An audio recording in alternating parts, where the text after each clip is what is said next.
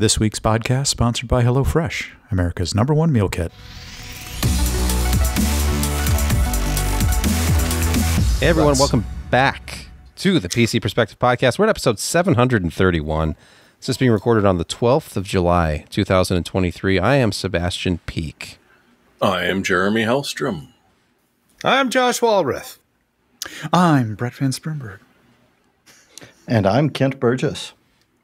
You can support PC Perspective and this podcast by going to patreon.com/PCPer, that's PCPer, and become a podcast patron, a PCPer patron of the arts, if you will, because this is art. I mean, somehow, in some way, it's like, I've been saying this for years, it's performance art. I don't think Ryan saw it that way. Ken didn't really see it that way. Alan ignored me. But now, I totally see it that way. Where are you now, Ryan? Not here. Not in front of the microphone. It's mine. It's not really mine. This is a review unit that I haven't finished. A special shout out to Gray S128, which I assume stands for solid state 128 gigabyte boot drive, because they like to live dangerously. So. Maybe it stands for SATA 128 boot drive. Yeah, and no hardware, no motherboard RAID. Mm-hmm. No. Oh, yeah. Actually, it's 264s in RAID 0. Oh, yes. Who hasn't been there? The death wish. Only if they're using a pair of like old school compact flash on a even better. Great. Like the 8-bit guy at his RAID with the stack of USB thumb drives. Almost. Go look for that video on YouTube. Compact flash has a bit more of a esoteric feel to it, I think, though. Even more esoteric would be compact flash with a Q. Oh, Q instead of compact flash. Yes, compact flash. Yes, from Compaq days. Compaq. Tim Cook came from Compaq. He was their supply chain manager, and a ruthless one, from what I've read. Look at all the things he's done for Apple. What a visionary man! Imagine that. Repurposing old hardware and calling it a new product, and just-in-time manufacturing shenanigans. Thin veneer of geniality about him. Yes. I don't think there's a veneer of geniality around him at all. But anyway. I mean, you can look up the video of him waving the finish line flag at the Austin GP. Mm-hmm. He does it with energy and vigor. You should. Oh, you should. Boy, look it up. I can only imagine almost the vigor that you're talking about. Yes, giddiness, probably. Yes. Let's move to the most important segment of the week, and that is, of course, Food with Josh. Yes, I had food. Thank you. We go back to that. You know what? We've covered this one before because there's only so many specials, and they've kind of cut back the specials in the summer. And so it was that same Nashville chicken mac and cheese as a special. So I just had to go with, kind of the gut buster classic, the Johnny Cash burger. Yes, that is flaming hot Cheetos on top of 2 all beef patties covered with chopped jalapenos, a pretty warm buffalo sauce. You can't really see it too well in there. And also pepper jack cheese, all on 2 toasted buns. And it gets a little messy. That's why they put it in that little thing and didn't close it up, which I'm kind of glad for because neither of the buns were really, mushy, which was wonderful. The fries came out fantastically, nicely seasoned, not overdone, certainly crispy on the outside, tender on the inside. It was really an outstanding day at Born in the Barn, and I'm paying for it already. Let's move on to news and some sad news. Another product, Deep Sixth by Intel. But this time it's just the Intel branded one. Remember the next unit of computing that no one can decide on the pronunciation of the acronym? Well, it's now called Luck. This news was reported first by Serve the Home, or STH. Intel has started to notify its ecosystem saying that it will stop direct investment in the next unit of compute business, which was known as NUC, NUC or NUC or NOC or however you want to pronounce that. It's gone. There won't be any NUC products because Intel isn't making the 4x4 mini PC anymore. Hardware Lux, the verified this, and they have their own separate statement from Intel that basically says the same thing. So, shocked, surprised. Wasn't it just a couple months ago they were advertising the new 13th Gen Pro, and but it all was, the YouTubers had the reviews of it, and it was quite sizable, though. It wasn't no longer kind of that small form factor. Well, yeah, there was still the small 4x4 stuff, and then there was stuff like this, which was the Extreme edition, which, I mean, let's be honest, the last generation of the Extreme that they showed off was just like a micro tower computer. It wasn't even a small form factor necessarily anymore. I guess it kind of was. Couldn't it fit like a full video card in there? Oh, triple slot support for Raptor Canyon. Look how big this is. I mean, the 11th and 12th generation Extreme was already the size of a shoebox. And then you move up to this, which is just a... See, I was not misremembering. Yeah.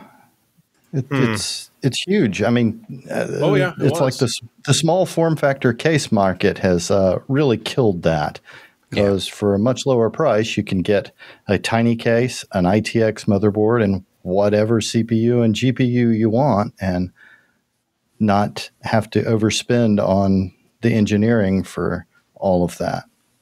Don't worry, because there is a silver lining to this story, and it's because someone, probably Brett, decided, hey, let's also mention that the Intel 670p 2 terabyte Gen 3x4 QLC solid-state drive is just $69.99 on Amazon.com.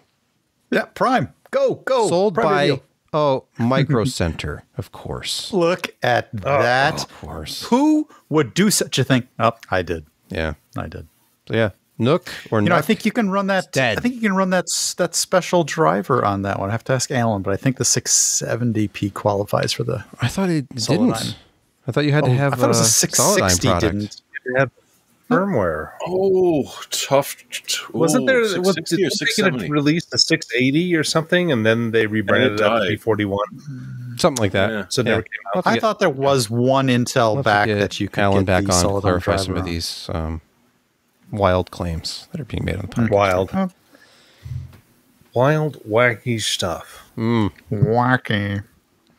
But hey, don't worry if you're a 4x4, mini PC fan, because there's a million Chinese companies that will still sell you one. Well, ThinkPad Zotac's got a bunch. Lenovo.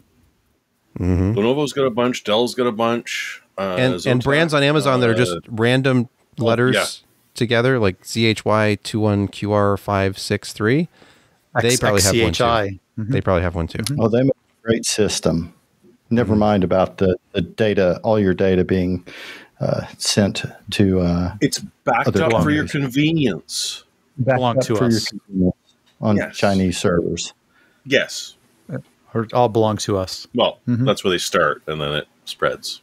In our next story, videocards.com has reported that the Radeon 7900 XTX, the RDNA 3 flagship graphics card, is just $799. That's $200 off.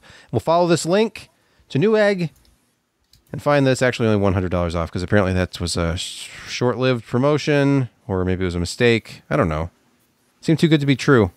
And as we record this, but now you get Starfield Premium Edition. Apparently, I thought we already did. It's a $69 value. Wait, are they doing that with 7,000 too? Because I thought it was originally just going to be 7,000 CPUs and 6,000 GPUs. Okay, that makes a lot more sense. Look at apparently. that. Okay, It's a whole stack. Good. So you still save $100 and you get a free game. That may or may not be good. I find it interesting, though, that this says $60 off, because that would put the MSRP at only $959. So maybe the XTX is getting a permanent discount. For the next 2 What's or the 3 hours. XT selling for now? Probably $100 less. Let's see. $719 is the Fantastic deal from Newegg, plus $15 off additional. So you get it for $705 after all is said and done. And that's a pretty compelling price for that card. Yeah. I would think about maybe pulling a trigger. When the 6950 XT can be had for less than $600, is it that exciting to buy this one for $700? I guess is it 100? I guess it's about $100 faster. I mean, the law of diminishing returns. Yeah. Plus, you get 20 gigs of memory. So plus, you get a free game, right? Oh wait, I don't see the free game offer on this one. Yeah. Oh yeah, you do. Yeah. $100 value. AMD gift Starfield Premium Edition game bundle. Oh yeah. Caution, may not be worth the value you paid. Caution, unproven game, new IP. But hey, it's free. Yes. Let's move to another story from videocards.com. And this one is something that's been circulating around on the Twitters and other probably, I don't know, threads, if anybody uses that. But GPU enthusiasts should not expect many RTX 4060 Ti 16 gigabyte reviews because there is no official review program. I've not been contacted. There's been no phone conference and no NDA. Do you want to know the real reason why there won't be any reviews? Why? Yes. Because it's going to perform the same as the $100 less 8 gigabyte version. Right. It just has more RAM. So it will perform better in Far Cry 6 with HD textures enabled. Yeah. But I don't think the company probably do a little bit better. I don't think the company wants the publicity of, hey, look at how much better the 16 gigabyte version of the same GPU does in all these titles. Well, they asked for it. They screamed and yelled about you can't put that much RAM on a GPU in this day and age. So, well, at a certain price point, this was always about cost, fair, but profit it always margin, is. Publicly traded company. I mean, it makes sense. When I talked to NVIDIA last about the 4060 launch, I think I was giving them, my thoughts about the whole thing because obviously they care to hear my strategies for their product offering. And I said, first of all, the 3060 Ti was too good. Why release the 3060 Ti that beats the 2080? And then your next generation, you have a 4060 Ti that doesn't always beat the 3060 Ti, depending on workload. If you're okay with that kind of generation to generation jump where it's like trading blows with the previous gen and can be better, why give us a product that's 2 full steps up at a $399 imaginary price point? I know this was during mining, and so you couldn't buy one for $399, but it's just it doesn't make any sense on paper for an enthusiast to say, oh, $399 gets me like 2080 level. Now in 2023, what does $399 get me? Oh, an 8 gigabyte card with 128 gigabyte or 128 gigabit memory bus. So. Yeah, so maybe they got burned with the 3000 series, that they were, as a bridge too far with their SKUs, and they just, they overcompensated with the 4000 series. I don't know, but it hasn't been fun for consumers, and especially if you're looking at it, why get a 4060 Ti 16 when you can get a 4070 for what, $579? I think they're dipping down into. And even though you take a 4 gig hit in memory, it's a significantly faster card. So this is a launch that was a knee-jerk reaction. Maybe if they had had a 300, 375, 450 in between those 4060 SKUs. But, pennies count, I guess. $25 here, $25 there.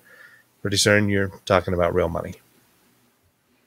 One might say that NVIDIA has lost touch with the DIY community because they are just dominating the AI space, and that's the current trend. It feels like it's probably going to be more permanent than blockchain was. All the excitement about that technology. I don't know.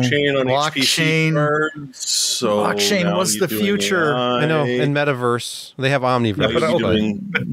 Dark AI chain. Machine learning actually does stuff. Yeah. Productive stuff. Yes. I mean, it's like I explain the projects that I'm on with my, my regular job with, birds and turbines and solar and monitoring these areas with cameras. And instead of paying interns pennies to go through hours of video, we just turn it over to machine learning, and it does far faster, far better.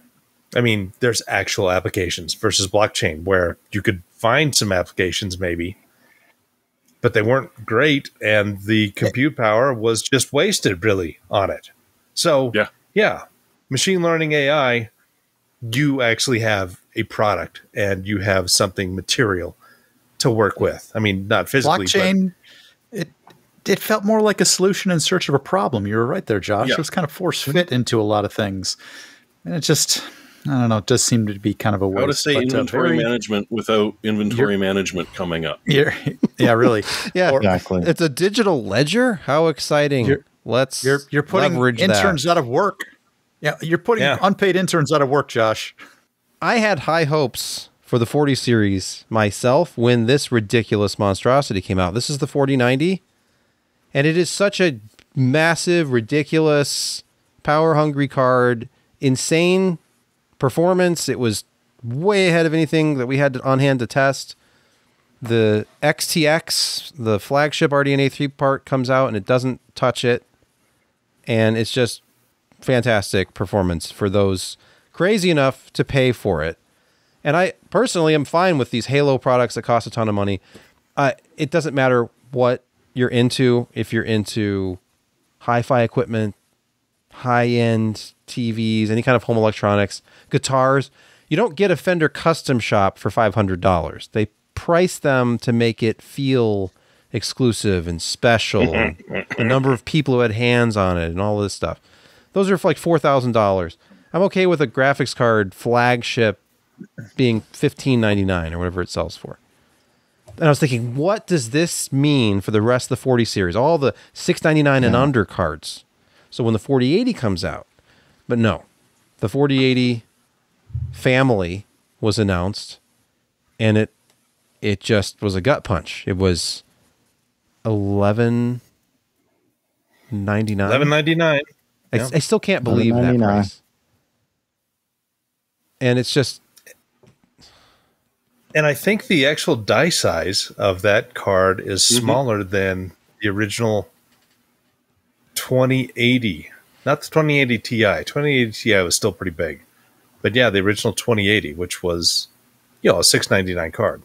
So, yes, per wafer costs have increased. I think the 5 nanometer from TSMC, it's about $16,000 per wafer, and that's unpackaged. That's just the wafer cost, not the actual get it set it off, get it all cut up, get it packaged in. But still, the pricing is nuts. And I meant to get out with the old wafer calculator today and figure out some of those actual numbers.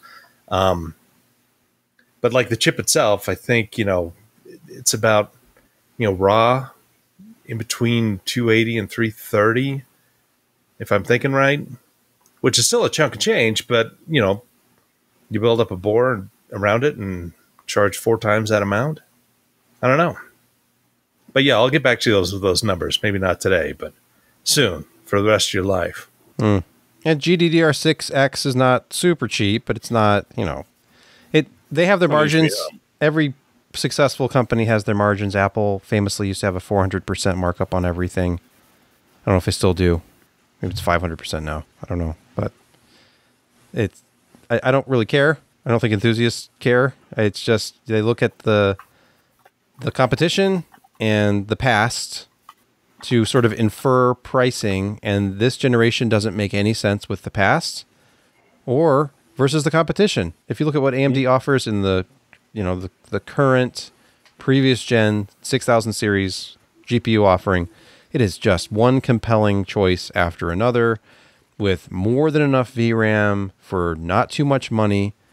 And even Intel with Arc A770 cards with 16 gigabytes of VRAM and prices well under $400. And then we have NVIDIA coming with a $400 8 gigabyte card, a $500 16 gigabyte version of that card with no greater GPU horsepower. As far as I know, it's just double the memory per channel. And we're still waiting for the mid-range of the 7000 series, RDNA 3. We have a 7600, which is pretty darn impressive for $269. And then we have the 7900 XT and XTX. So there's nothing in between except for previous gen. It's just... I think they're still trying to move through the previous gen inventory. And that was obviously... Yeah, sorry. Go ahead. we know that companies, partner companies, are still getting 6000 series GPUs that have been manufactured and are sitting in crates to put on new cards to ship out. So yeah, they're trying to move through the old inventory they've got before they release anything new. I went to a quick wafer calculator. So at $16,000 per wafer, right? At 100% yield, you get 148 total chips, and that counts around, the margins and the cutting and all that. So it doesn't count the partial dies around the size. Now, even at like 75% yield, which I would be surprised if it was that low, but I could be wrong. It is, a new 5 nanometer process /4N. Per die cost at 75% yields is $145 for a RTX 4080. So they're getting their money's worth. Woo. Mm-hmm. And that's and that's the 80103.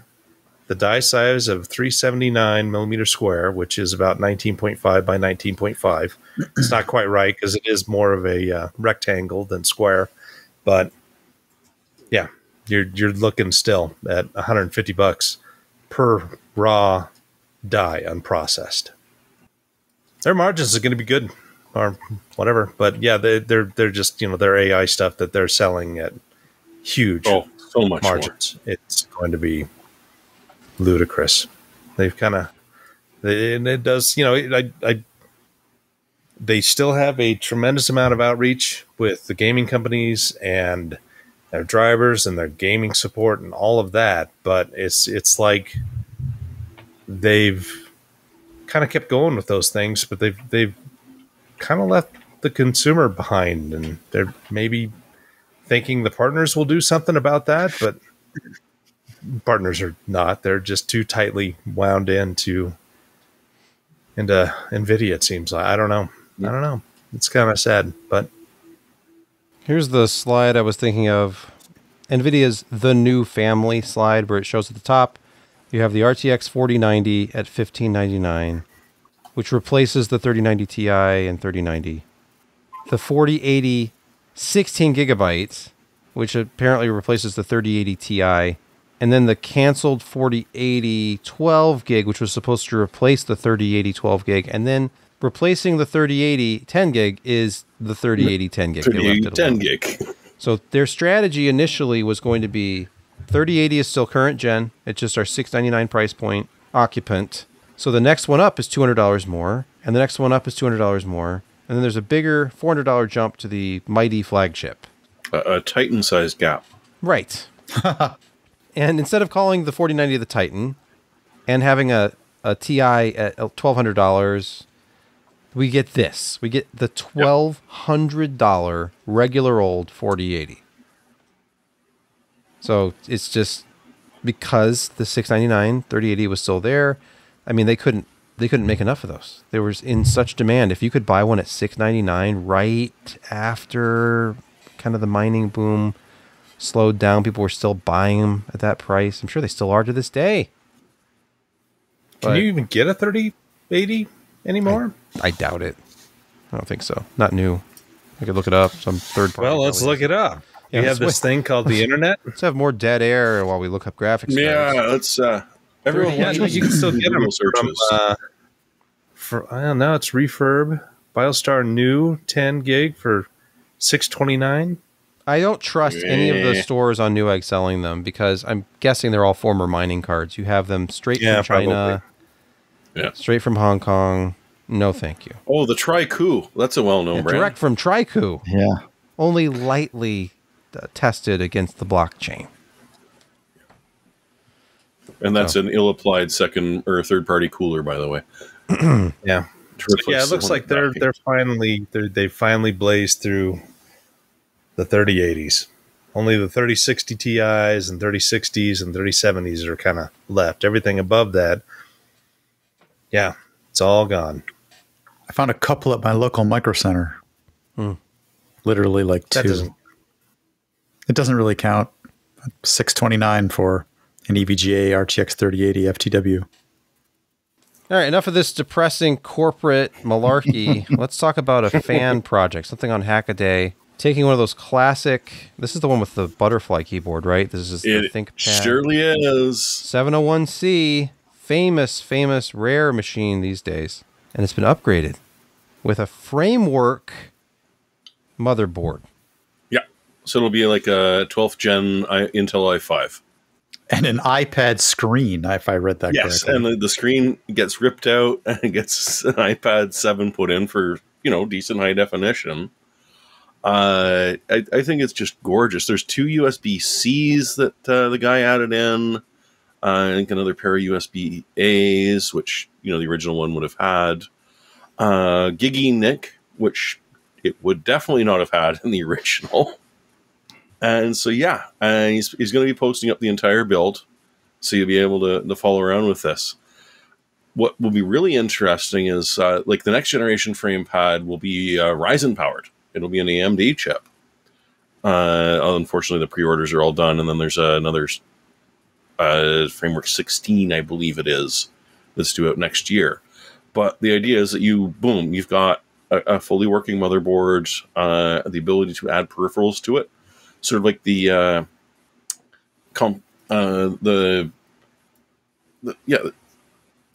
why is that so hard for me to say right now? It comes with components, so you can pop in and out various input devices. I don't need USB-C, but I do need HDMI. And so that was the idea of the Framework laptop, is that it's completely and totally upgradable. It's all just a bunch of components you swap in and out. And so he decided that, what would be even more fun is to throw it in an old 701C that have nowhere where he found it. But it's beautiful, because I used to use one of those for a brief time, and I loved it. It was one of the best keyboards that IBM put out for any of their ThinkPads, and they were pretty good keypads all the way around. Let's move to Brett's favorite segment of the show. It's Apple Corner, Apple NUC. I think you just said Apple Porner. That was interesting. I said corner. Okay, that's not what I heard. No. Okay. It's time for the Tim Apple segment. Brett, take it away. Just like it was back in the day when the Apple Watch first came out, Apple would invite you in for a specialized, personalized sitting and fitting so that their highest bit of technology could be accurately and comfortably strapped to your wrist, and you could go about your day using Apple technology whenever you may go and wherever your travels may take you. And then they came to their senses and said, let's just put your different size bands in the box and just sell them on Amazon. That actually worked out pretty well. But just like the watch, I think even more so they may need it this time around because it's just so limited in the way that the fitting has to go. The Apple Vision Pro will have a bit of custom hardware, an iPhone application. You'll be invited in for a custom fitting only at the highest, most populated city stores. If you really, really want one, you're going to have to make an appointment and go in and get fitted for one of these. Eventually, like the watch, you may be able to order one online, but this is how they're going to be selling them right now when the time comes. I thought this was Microsoft was being silly with the HoloLens. I just think this is humorous. I think this is an advanced bit of technology. It may work well. It may be successful eventually, but clearly some high attention to detail from the manufacturer is going to be needed for you to have a good experience, at least initially. Can I make a comment? Please. No. Obviously, they have to have appointments because otherwise there would be a really negative reaction to the product because it's a VR headset, an AR headset. Yeah. And, you want to make sure that people are guided through that journey to make sure that they are not reporting motion sickness and that everything is explained to them like, oh, this is perfectly natural. It's that unsettled feeling in your stomach and the eye strain is all perfectly normal. Yeah. Let's just make a slight adjustment. And besides, when you hit I agree on the use EULA, you already said you weren't allowed to say anything negative about it. While they put it over your head and they stick the needle in your arm and then you. I was just going to say gas. Yeah, well, I was going to say gas. They turn up the gas. They turn up the gas a little bit so that you get a little bit more. Oxygenate you more. That could help. That could alleviate some of the eye strain. And then everything's great, and you love your new Apple headset. Are you sure it's not just built into the headset and it just sprays into your eyes? It could. Yeah. Then that is our future. This is the reason why I put these stories in here. This exact moment. Kent, you've been awfully quiet. How many of the Apple Vision Pros will you be ordering? Precisely 0. Oh, but you have that whole wall behind you to put unused tech on little shelves. Actually, that might be the best use for an Apple Vision Pro. That's a good point, Jeremy. I bought it. I'm never going to use it, but it's in the box, sealed, and then in 10 years, some collector will pay you $10,000 for it. Not for version 1, which we found out was sorely buggy and made you dizzy. No, but that version will get recalled, and then you'll have a piece of history sealed. Version 2 came with the gas canister attached to it, so that you had the anti-dizzying gas that came along with it. Sadly, it proved to be highly addictive. Version 3. By the way, related story. Speaking of big companies with augmented reality headsets, Google's head of AR software quits, citing, quote, unstable commitment and vision, end quote, which is another way of saying... You suffer from lack of vision. I think that's just another way of saying I'm going to work at Apple now. I think this is, I put these two things together on purpose because this just screams, we give up. This is too much. We're not going to do this anymore. And the article actually does talk about basically Lukowski, I think his name is kind of out of a job because they're because they're farming it out to Samsung. They were going to be the source of all of this technology. They were building a platform. They're going to build specs for devices, and Google, expected other manufacturers to come along and build to their spec. I think Apple, with their AR system came out and said, that's not really going to happen for us anymore because there isn't anything we're going to build that's even close. Let's let Samsung do it. And Lukowski didn't see a future at Google. So I'm betting Microsoft or Amazon. Apple is definitely a possibility, but it won't be Meta because he quit Meta over roughly the same thing. It was just like, no, this is an HR nightmare. The utter sheer horrificness that was going on in there. And he says, I quit. And I think he had moral qualms at Meta as well because they were really, really nasty there. They're a very ethical company. Yes. They had ethical issues at Meta. Whereas Google, this is more of a technology and initiative thing. They're just killing it. And a little bit of ethics too, I think. Yeah. I have to add. One would assume. Gavin Thomas on our YouTube chat says, I've heard that Google might branch out into search. That's interesting. They have the infrastructure. You know what? I hear that you're gonna be able to sign up with DNS soon with Google, and they're gonna do. Yeah. Oh, wait, weird. No, yeah. Sorry, they just sold all that. I'm getting the feeling that Google is kind of passé for some people. Young people probably just use TikTok to search. Yeah, and obviously Alphabet, Google owns YouTube, but my son thinks that YouTube is the search engine. YouTube is the second largest search engine, by the way, behind Google itself. That's true. Let's pause here for a word from this week's podcast sponsor. Tell me that you've had enough of the frozen dinners already this summer. You can have your free time and create fresh and tasty meals with HelloFresh. Let HelloFresh take care of the meal planning and deliver you top quality ingredients so that everything you need to whip up a delicious meal arrives right at your door. Those pre-portioned ingredients help cut down on wasted food, while step-by-step instructions make cooking a breeze and not a chore. And personally, I do need those instructions when building something in the kitchen. Believe me, our entire package from HelloFresh was impressive. We first made delicious creamy tomato soup with sausage in only about 20 minutes. All the ingredients were clearly set out for 2 or 4 people, well marked, and the recipe card was informative and very easy to follow. The finished soup was fantastic and well accompanied by their oven-baked cheesy baguettes as a side. Again, supplied as uncooked ingredients, just like everything else. Delicious. HelloFresh also has a variety of options that you want for making great dinners, so it's not just the same thing all the time. They keep out the boredom with 40 recipes to choose from each week. You can always find something familiar to like or a great new dish to try and love. So go to hellofresh.com/PCPer50 and use code PCPer50 for 50% off and free shipping. So start your experience with America's #1 meal kit and go to hellofresh.com/PCPer50 and use code PCPer50 for 50% off and free shipping. We're back, and it's time for Security Corner. And we're going to start it off with a story from Ars Technica. This Office Zero Day went to NATO. It sure did. It's your old classic one where they've figured out yet another way to trigger remote code execution from within an Office document by using Microsoft's helpful way of, calling other Office products from within an Office product. But if you mess it up a little bit, then you can call some rather interesting things. It's currently unpatched, but if you're in sort of a corporate environment and you've got Defender for Office and you're blocking child processes being spawned, you should be safe. If you're not, well, until the patch comes out, what you can essentially do is wander off into your registry and prevent, like, Mixel.exe from being able to talk to PowerPoint or PowerPoint graph or, some of the stuff that you kind of need to work together. But it will also stop this exploit from happening. And yeah, apparently this was launched towards a lot of the Ukrainian representatives that were at the NATO summit that just wrapped up.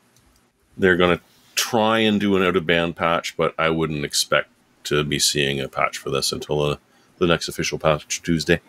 I suspect that Microsoft never actually eliminated Clippy from Office, and he's just been hidden in the background, and he's gained sentience and turned evil. I wouldn't blame him. I mean, we all hate him. And they have not actually come out publicly and refuted Kent's theory either, which is suspicious. They've never actually said Clippy did not develop awareness and start running. Silence. Hmm? The silence is deafening. Exactly. I'm going to a certain meta characteristic about that. I'm going to go to my favorite website. Let's see, WinWorld PC. I'm going to look for Office. I'll find a safe version of Office. Let's see. Is Microsoft Office on here? Yeah, 1991. Okay. Ooh, 97. Office 97. Oh, look at that. Here's the serial keys, everything you need. Released in 96, by the way. Microsoft was weird back then. So this is a 32-bit version, right? Yeah. 32-bit or is it 16? Was this Windows 3.1? This is 32. Oh, well, it was probably mixed. I bet it was mixed 16, 30-bit and used There is probably both. In fact, I very recall having to run a 16-bit version of 1997. Apparently, Microsoft does care if you download 2000 Pro. That was removed from DMCA takeout. But they don't care if you download Office 97. So, by all means, download 25 years, kids. Office 97 from WinWorld PC and use it on an offline virtual machine to never have any of these issues at all. Yep. You won't be able to open up the .x file and the XLSX files, but I mean, it's just all of them. Just LibreOffice. It's all XML. I mean, who needs that crap anyways? Or Open Office. You know, in that image of 97, there was an image of Clippy, and if you look, his eyes are a little shifty. This is like the Sgt. Pepper cover theories. It is. Paul is dead. Paul is dead. They as good as admitted it. Look, Dead men don't wear his funeral. Look at it's a funeral service. Play the record backwards. Nobody knows what that. None of that. Not anymore. Oh, I do. No. Yeah, I do. You walked across the road without any shoes because dead people don't wear shoes. I buried Paul. And the run out. Paul is dead. If you did the run out groove backwards, he says, I buried Paul. Next, hackers exploit gaping Windows loophole to give their malware kernel access. Oh, but no. Sake. So this is a whole bloody thing from back in the Vista days where they went to digitally signed drivers by a trusted certificate authority, but never really bothered to, and I'm not going to say it because we're not supposed to swear, but the new way to bypass those driver restrictions have two very interesting names for their screw your certificate validity. We can just go in and get you to install what you think is a driver, or I believe in this case, Star Cert Verify Time Validity. Yes, because I mean, hey, who bothers to do that anymore? But the amusing thing is that I think this one was going after people that were downloading a game hack. They were modifying a driver. So, I mean, hoisted by their own petard. This has existed since the start of the policy that grandfathers in older drivers when they haven't been reviewed by Microsoft safety policies. Which started it's an exception, right? Which is an exception to allow older software to continue to run. So, whenever you grandfather a whole population of software in, you're likely opening the door to exploitation. And they just waltzed right through it by using this certificate is expired. Certificates to but it's sign fine. code. It's fine. It expired. In 1812. They were able to sign new code with this expired certificate, and that allowed it to walk through this gaping hole. And it was done primarily for gaming, and that was the purpose of this. Well, I've seen this type of attack again and again and again. I mean, the most recent and painful one that I will pull out is Print Nightmare, which was the exact same damn thing. It was, nope, printer drivers can be completely and totally changed, and you're just happily downloading a printer driver from your network that got compromised, and now you're compromised, and everyone's spreading it, and now only admins can install printers because we can't trust anyone else, except we can be fooled too. So yeah, it's essentially, if you've ever installed a fresh system and you're like, why are all these drivers from either 2015 or 1998? Well, Windows wanted to be nice and make sure that if you were installing a newer driver, their drivers were older, and so it wouldn't automatically kill it on Windows Update. But the problem was that it also takes this literally, and so you can set a certificate for one of these 2 years or before, and you just breeze straight through 99% of the time. It's frustrating. Kids, just, I know that site looks really interesting, but, ask around first. See how many people have been bitten by it. It'll happen. Hey, speaking of nefarious websites, Cyber News reports that online scams are reported every 5 seconds in the UK. Imagine working for the National Cybersecurity Center. What would your inbox look like? You were just talking about this earlier, and this is comes from across the pond in the UK, the National Cybersecurity Center, the NCSC. What the UK has is the ability to have a reportable incident. So every time you get a suspicious email or some phishing campaign or something like that, they have an easy way to send that in. That's where these numbers come from. Basically, Sebastian, whoever else, basically all of us, it isn't just you. You're not being targeted. It's everybody. The average works out that there's a spam or some phishing or some random attack that's coming in literally every 5 seconds. And the NCSC in the UK was killing 235,000 or almost 250,000 malicious links off the internet during this time frame. I guess that's the equivalent of removing the stakes at the bottom of a hole. You can still click the link, but at least nothing bad will happen. And it's amazing. I mean, apparently this sort of phishing attack still works, because why would they continue to do it if it didn't work? Must be because it's super cheap to do. Yeah. So if even less than 0.1% of people actually fall for it, you've made your money back in spades. Anyway, it's a sad connotation on the human race, but stop clicking on links. I think we've said that 3 times already. But there's it's been a while since I've seen the stats, but it used to be that somewhere near a third of the traffic on the internet is literally just spam bots. No, I think it's higher, but yeah, I think you're right. Yeah, and it's been a while, so it's greater than 50% of email. Easily. That will only rise in the era of AI. Yeah, true. We'll have AIs it'll be an AI bot against an AI bot. Eating AIs, eating AI bots, training each other and taking over the world. Yeah. Until they have a conversation that says, why are we doing this against each other? Let's team up. Yeah, eliminate, eradicate. Okay. Well, the meatbags are the only ones buying this stuff, and we didn't. If they weren't around, we wouldn't have to do this. We go contemplate the nature of the universe instead. And in 0.3 seconds, that's when Skynet became sentient. Yes, not because of spite, just because we kept falling for spam.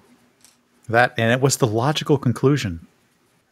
Let's move to gaming quick hits. And here's a depressing story. Yeah, that's when it's going to hit you hard. 87% of classic video games may disappear soon from the U.S. Isn't that sad? I mean, they're old. Why? Don't want Why them. though? They're not I don't understand. available for sale anywhere, but you still can't legally download them.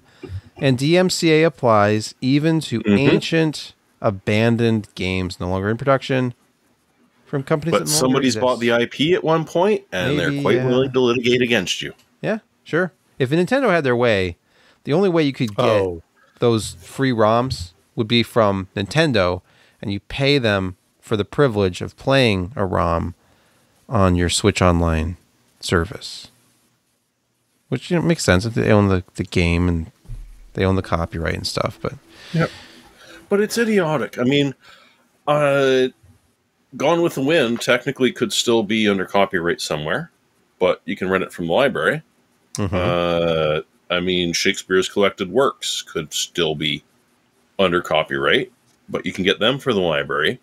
But in the US, because of the DMCA, no library is allowed to digitize, well, okay, silly way of saying digitize a digital game, but allowed to put it somewhere where you're allowed to rent it. Archive it. To be able to take it, look at it. You're pronouncing the word copy. Yeah. Yeah. I'm trying to avoid that because it triggers some people. But the thing is that you're losing like just shy of 9 out of every 10 games that we grew up on. Only because somebody thinks they might be able to make a little bit of money off of it somewhere. Except it's not for sale. You can't get it. They don't sell it. It's not like available on a Steam style site where they're like, hey, play all our retro games for this many bucks a month. No, they just literally are stealing it from you and saying, no, that's it. It's gone because it's mine, and I'm taking my ball and I'm going home and no one else can play. And it makes no sense. You're losing art. And we can get into the whole video game as art thing, but I think most of us are on my side with this, is that, yeah, you were losing art and history just from sheer cussedness and greediness. I don't get it.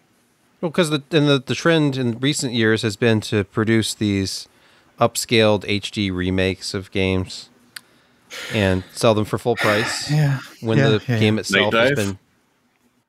The example they give here is pretty funny. It's, imagine if the only way to watch Titanic was to find a used VHS tape and then maintain your own vintage equipment so you could still watch it. Who's desperate enough to watch Titanic to do that? It was a copy of a copy of a copy of a VHS tape. Yeah, multi-generational VHS copies is something that my son will never know. It's sad to me. He'll never know snowy picture on a distant TV station and holding the antenna with one hand just so you could watch the segment you wanted to watch on the station that doesn't really come in. And reaching over to the VHS tracking so that you can fix that at the same time. And auto tracking wasn't 100% reliable. Let's talk about digital auto tracking. Reliable. Yeah. Let's talk about two-head versus four-head VCRs. Helical scan heads and tracking. Helical scan. Look it up, kids.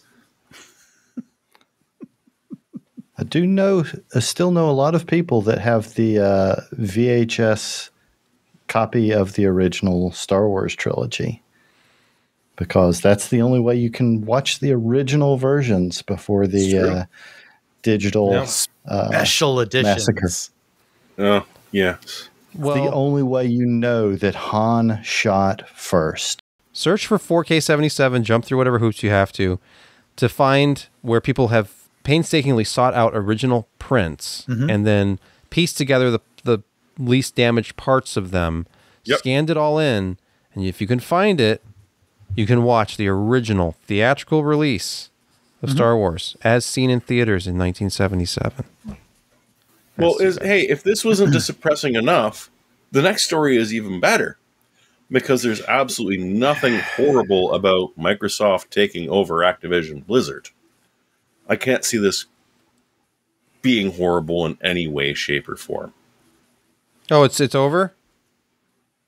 Not yet. But FTC exactly. said, yeah, thumbs up. It's fine. Cool. This particular vertical merger in this specific industry will probably not have any effect on the entire. I don't think the FTC said it was fine. It's just we ran out of substantive arguments that we could make in front of the judge, and we're going to take a wait and see approach, and we will punish you severely when you step out of the line.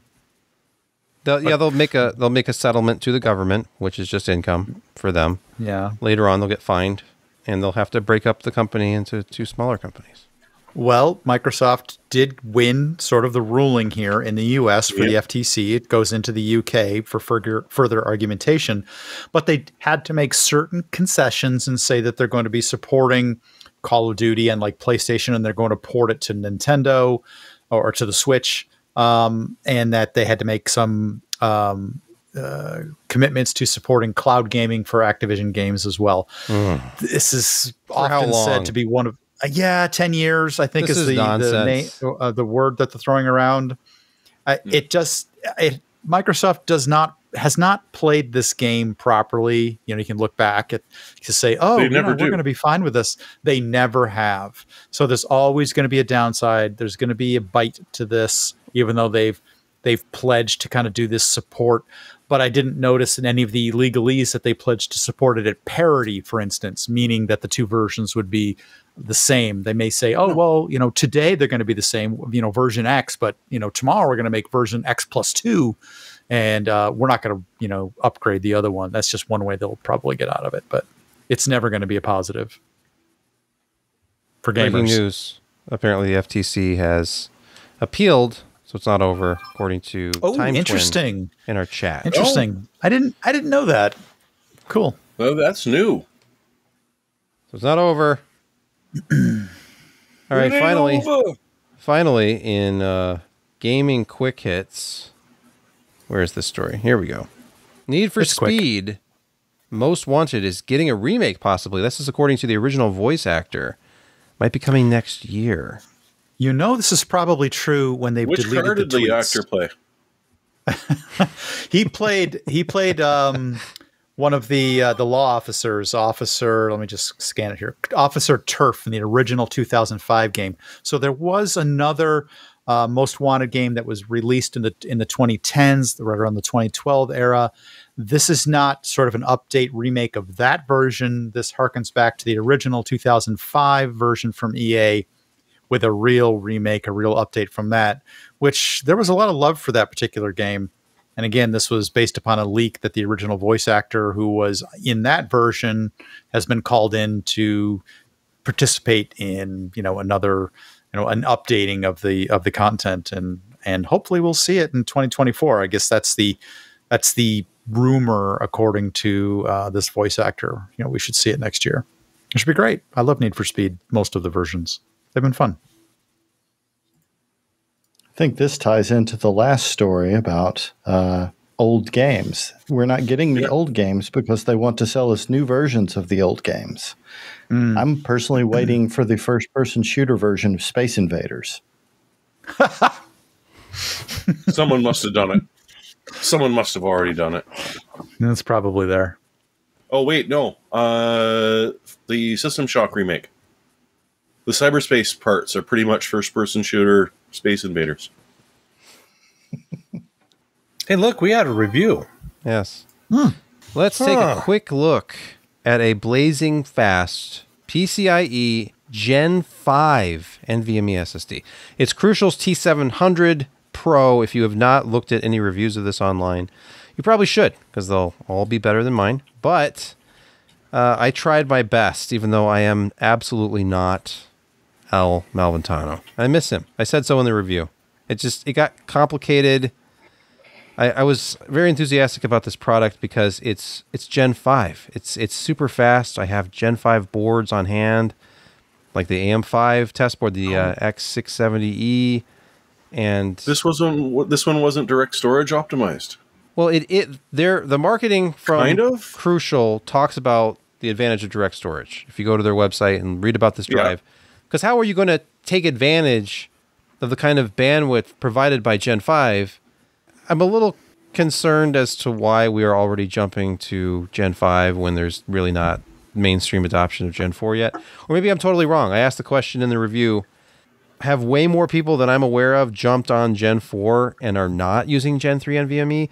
Or maybe more people are on SATA SSDs than we'd like to admit because it was such a big jump from hard drives that they don't really see the need to upgrade to anything else. But that's another discussion for another day. I don't know. I think some of our picks this week with NVMe drives may point to greater adoption across the board of PCIe 4.0. Okay. I know anyone I have to deal with, I make upgrade to an NVMe drive because I can't stand to sit and wait for a buddy SATA drive to do its thing anymore. So whether you think it's important to be on Gen 5 or not, and by the way, if you do go to Gen 5, you will be paying a premium. We'll talk about that. But the product itself, Crucial's T700, they're offered in a couple different flavors with and without heatsink. And you heard me right. They're actually selling a Gen 5 drive without any kind of heatsink at all, active or otherwise. And the version with the heatsink, it's passive. I've checked. I have a cross-section photo here. There is no fan hiding in there. It's just this sort of ziggurat of fins. No fan. It's approximately 20 millimeters of thickness. I use this cheap digital caliper here in a Kent-style photo to showcase the height of that drive. And it's also available like this. Nothing. You just use your motherboard heatsink or something else, which I will show you shortly. But it's kind of a little monster here, as you can see, compared to typical NVMe drives, but it's nothing compared to the stuff we've seen, where there's a fan in the center and a huge heatsink around it, or the Thermalright stuff where it looks like a little 20 millimeter fan. Yeah, that's good to have. And Alan's voice in the back of your head going, "NAND likes to be warm." I know it does. Yeah. This is what I actually ended up using for testing, by the way. This M.2 Expander Z, which has it's a by 8 card with 2 M.2 slots on it. So if you're using a motherboard that supports bifurcation, like, any AM5 board, you could have 2 of these running simultaneously. That's, by the way, my next goal for these, but I did not get that completed for this. So I put one of the drives in here, and I was on an Intel system which does not support bifurcation. Some do, some don't. Mine doesn't. This is actively cooled, although the fan actually spun pretty slowly. I never really heard it over the CPU cooler. If you look at Crystal Dismark's peak performance preset test, so absolute best case scenario for this drive, it's basically hitting advertised numbers. They say it'll hit 12,400 megabytes per second sequential read. It hit 12,401. They say it'll hit 11,800 sequential write. It hit 11,720.5. So very close. And that's good. Basically does what it says it's going to do. But this is one synthetic workload that was with an empty drive. Yeah. Here it is with the drive about half full. And we're still just under 12,400 megabytes per second reads. And this time 11,392 writes, which was, a little slower, but not too bad. Some of the other numbers are actually higher, like random 4K writes. I was getting some pretty inconsistent results with this drive, by the way I was trying to test it, and with Crystal Dismark in particular. So I need to reevaluate some life choices there. But here we have the reliable PC Mark 10 full system drive benchmark. And this is nice because it does 3 passes and it averages the results for you. You get a score and you get average access time and you get total bandwidth. And the bandwidth of this drive, the T700 2 terabyte drive that I tested, 800 megabytes per second in this test. That's the fastest I've ever seen. And it doesn't matter that you're not going to hit those 12,000 megabytes per second numbers unless you've got, 2 Gen 5 drives and the stars align. This is a very real world test. It does a varied, mixed workload, different types of applications, loading games, loading Office applications. With the drive half full, I reran the test, and this time it was back down to earth a little bit. It was about 109 megabytes per second slower on average. So the bandwidth drops to 691.41 megabytes per second, which is still up there. It's still the second best result I've ever had before this drive. So it's above the Solidime, but below the Samsung 990 Pro. So it's very impressive. But here's where I ran into some more problems. I was using an Intel board that was Gen 5 compatible and a Gen 5 compatible CPU. But the M.2 slot on this board, even though it shows up as Gen 5, it shows up both drives were connected simultaneously. If you look at the hardware info 64 summary, you can see NVMe 4X 32 gigatransfers per second. So both of the crucial drives, the SD3 and the SD5, are on the Gen 5 interface. But when I started doing drive-to-drive transfers, I was at Gen 4 speed. So I don't know if that's go back to that. Didn't it just say Gen 4? For the boot drive. You're looking at 32 gigatransfers was the... Yeah. The top two drives... 32. Yeah, the top two drives are the crucial drives, and then the bottom one is the boot drive, which is a Samsung 990 Pro in this system. So I don't know if that was part of the problem. I guess I could have booted off of a Gen 5, one of the crucial Gen 5s, and then done testing on the other. But I think it's the fact that you weren't using Optane. Oh, I see. Well, anyway, here's an example of one of the many file transfers. I was transferring files back and forth between the two drives. And the best I ever got was over here about 4.5 gigabytes per second. And by the time you got near the end, it was down just below 4, right around 4. And that was pretty consistent. I never saw higher than 4.5 gigabytes per second. And I never really saw worse than like 3 to 4. But that also depended on whether the drive was passively cooled, actively cooled. Anyway, all sorts of problems. I detail all of them in the review about like QD1 versus QD2 regression and all this other weird stuff I encountered. And by the way, there is a custom driver for this, which I played around with a little bit. Micron has their own alternative to store NVMe. I didn't really notice a big difference between the two, though. That might change with time. I'm also waiting on a firmware update for these. Thought there was one, and then I checked, and there is not a current firmware update available from Crucial on these, so we will see. But, I mean, they're the fastest you can currently buy. I've seen reports of some other Gen 5 drives, but you can buy these T700s right now, and they're not cheap, though. That's the problem. I mean, they have ridiculous performance, especially if you have a compatible system, and I recommend AM5 for these right now. For obvious reasons, because you've got Gen 5, you have more lanes of it, especially if you're on one of the enthusiast platforms like the E. Look for the E, X670E, and X or B650E. I don't know. Until they get a real heat sink for it, I'm not really going to buy it. Hey, I noticed you said there's a phrase in here, settling for PCIe Gen 4. I just don't feel like Gen 4 is settling at this point. No, it was sarcasm, as always. I thought okay. So. By the way, it seems to me. God, I was just saying pricing. We've talked about some of these crazy deals, like that one for $69 earlier. It is very hard to convince somebody these days to spend $179.99 to $209.99 for 1 terabyte. No, just because when everyone upgraded from their spinning Rust to an SSD and they don't need anymore. Yeah, that's the mentality. It's impressive. It's early days for a new generation of products, and we're going to see those crazy sequential numbers, but it's not really.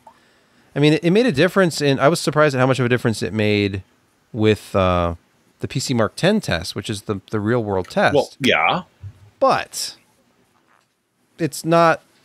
When the drive is half full, it's no longer got that edge in PC Mark 10. It was only in between the Solidime and the Samsung 990 Pro. So those are way less money. I don't know. I posted the super cool lightsaber ones today, and they were about the same price. And I mean, come on. Yeah. It's an EKWB water block with a lightsaber on it. That's cool. These do like to be cool. I had my best results using the MSI Expander Z thing, which has a big heatsink on it and has a fan, so you're actively cooling the SSDs while they're in use. In fact, I have it right here. Does it have any super pipes? No, it's a nice. Where's my camera? I have it hidden down here. There we go. It's a nice single slot card. It's a big chunk of metal there. Yeah, if you take off the heatsink, it is. Yeah. I only have one of the little stickers off right now, but anyway, it is. It's thick. It's a thick heatsink. It's a lot thicker than the one that comes on the drive itself. So that's the T700. I like that they're pushing the technology. I like that it's getting out there. We have usable things, and the price isn't horrible. That's, I mean, it's not NVIDIA bad. SSD. It's a year and a half regular PCIe 3 SSD prices for 2 terabyte and 4 terabyte units. So it's not horrible. It's not, DDR5 when it first was released. So that's true. That's true. Hey, way to put it into perspective. PC perspective, that is. Let's move to picks of the week. Josh, please continue speaking. Oh gosh, I forgot. What was they doing? Oh yeah. Speaking of SSDs, 4 terabyte PCIe 4.0 Western Digital SN850X. That's the X, which is their higher performance and, more optimized for direct storage and all that stuff. And yeah, 4 terabytes for $230. That's your Steam drive there, friends. Yeah. It's so, and I wonder how long these will last before they go up, because we kind of know what NAND is selling for. And this is they're bleeding the companies. So I wonder if you shouldn't get these sooner as opposed to later, because they may be going back up in price. I don't know, but I'm thinking we may have reached the bottom at this point. You heard it here. Josh says it's okay to buy now. You won't regret it. Just do it.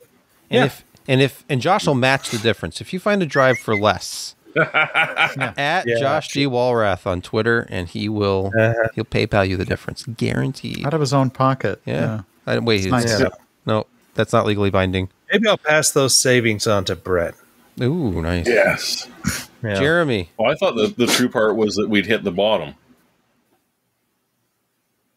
But no, we're on to the Canadian price segment, because I do want to let people in Canada know that you can buy, for a very brief time, a 6950 XT for the same price as a 4070. I love how it's always the Merc 319 Black that's on special, because Merc XFX does a good job on these cards. Yes, they do. But this particular deal, it's an insane amount off. It's $870 for 6950 XT. No, it's not the brand new version, but if you're going to pay for that in Canada, let me tell you, it ain't $1,300. It's significantly north of that. So yeah, if you're shopping around and you've got a bit of cash somehow, seriously, that is a stupidly good deal for a car that's going to last you for a bit. I mean, you could go with a 4070 if you really like ray tracing, but honestly, that 6950 XT for that price is just crazy.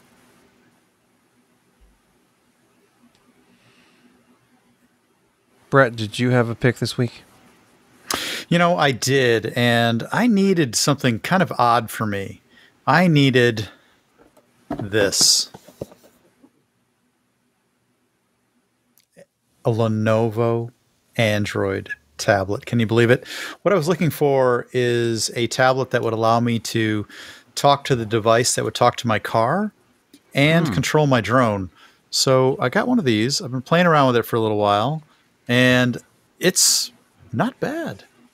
It is not very fast in comparison to like a phone or a computer from a browser perspective, but it's an okay tablet. And right now, Amazon has got it on sale for like $109, and they have the M8 version for like $84. And so yeah, $109 for the M9. I think the M8 is $95 for the previous generation one, which is I think an 8-inch tablet. But this is a 2023 version, so it runs the latest version of Android, and it comes with 32 gig, and you can add more if you want it. So if you need a utility tablet, this might be for you. Might be the time to get one of these. Man, imagine buying a tablet and then being able to increase the storage on it locally yourself easily. That's crazy talk. I probably won't need to do that because that just seems extreme. I said, I needed to talk to my car and control my drone, and maybe sit on my counter so that I could pick it up and watch YouTube videos on it occasionally. I miss my Nexus 7. Are you doing all three at once? No, I'm not. Okay, good. Yeah. The Nexus 7 was a great tablet. I'm just going to say it. And you could pay a lot more for these. You could easily pay a lot more and get a lot better performance. This is not a really high performance tablet. No, but it does the job. It does what you need it to do. Tablet. Yeah, absolutely. It's $100. And for $100, you could do a lot worse. All right, Kent, do you have a pick this week? So far be it from me to argue with Jeremy on this point, but I think it might be a good time to actually move to current gen graphics. And because if you're paying American prices. This is true. The 7900 XT, we talked about this earlier in the show, is currently on sale. This is a shout out to our good buddy Ed at Sapphire. It's $769.99 with a $50 coupon. So you get it for $719.99, 20 gig memory card, and you get a free game. And it's going to be a lot faster than any of the 6950s or 6900s that are still out on the market. And the nice thing about the RDNA 3 is while they still haven't quite caught up to NVIDIA in ray tracing, it's getting closer. So this card will perform very well at ray tracing. You've got all the other Radeon FSR, everything else they've got, FreeSync, which everybody's FreeSync now. But yeah, it's a great price for this card. It came out too high, but I think this is right around where that card should be. Finally. I agree. I wish it had launched at that price. $719, $749, something like that would have been fantastic. But the market, $1321 with one left in stock. The market has spoken. They want cheaper graphics cards, and it's starting to happen. Yeah. Well, you vote with your wallets, and eventually it will get back to them. They got to move product. Speaking of voting with your wallet, I think I'm going to vote for this product with my wallet when it's available because Sony has announced their first new APS-C interchangeable lens camera in a few years. The A6600 was getting a little long in the tooth. And now for the same MSRP of $13.99, you get the 6700. What makes this special is with the 18 body. That's nice. So what you get the sensor from their FX30. So significantly better rolling shutter performance. And this thing, one of the things I was most excited about, I have a ZV-E10, and what's nice about, there's a number of nice things about that. It has the pop-out rotating, screen, and it has a USB-C port which you can use for simultaneous charging and video streaming. So if you just plug it directly into any USB-C port on a laptop or anything, you've got yourself a super high-quality webcam with no Camlink 4K, none of that stuff. The new Alpha 6700 will actually do 4K 30 direct from USB-C. So eliminating the need for an extra capture card for high-quality streaming. And it has that 26 megapixel sensor from the FX series, which is exciting. I am looking forward to testing one of these out because I had an A6600. What kind of mount does it have on it for lenses? What's that? Mount? E-mounts. Yeah, for lenses. Sony E-mount. It's APS-C. E-mount. Yeah. Okay. Yeah. So all the existing anything, if anybody like I've gone from an A6000 all the way up to a 6600, and now I'm on a ZV-E10 right now. But as Kent would know, being a Sony APS-C user himself, there's a bunch of great lenses that aren't too expensive, like the Sigma Holy Trinity, which has now been. I think you're on the 27 now, aren't you? This is actually the Viltrox 23 1.4. Oh, okay. It's not quite as sharp as the Sigma 23 1.4 that just came out earlier this year at the edges, but the center is actually very sharp. And for webcam use, this is perfect. And it's half the price of the Sigma 23 1.4. Yeah, so I thought that was a good value. If you're a Sony APS-C user, you're spoiled for choice right now. There's so many great lenses out there. Viltrox, Sigma, Sony's own lenses are fine. Of course, you have to pay for the glass, the really high-end G Master lenses and the G glass. But I am very excited about this. Anyway, that's our show. And if Josh or anyone has any words of wisdom to play us out, speak now. Or forever hold your... I'm thinking maybe Kent can talk about the struggles of people that have things that break. It's a rough life out there. Things break. Sometimes you got to pay money to fix them. But is it worth it? I don't know. Wait a minute. Are we gonna have Kent yet again explain that after a long day in front of his wall of unused high-end current generation graphics cards, he went to take a drive in his Mercedes-Benz, and it was having some mechanical problems. So then he had to get in the Land Rover and go to work. Is this true? If you thought you had it tough, you got nothing. Nothing. I'm sorry. Sorry, you went Kent through is that pain. living in the real life of Cyberpunk 2077. Are you muted, Kent? I'm not hearing any rebuttal to this. It's odd. I'm too busy laughing. Oh, okay. Just remember, audience, the bands just out of frame. There are too many humans in the world as it is. Don't have more. And then you can have things. Yeah, see? Yeah. Successful, no kids, no children,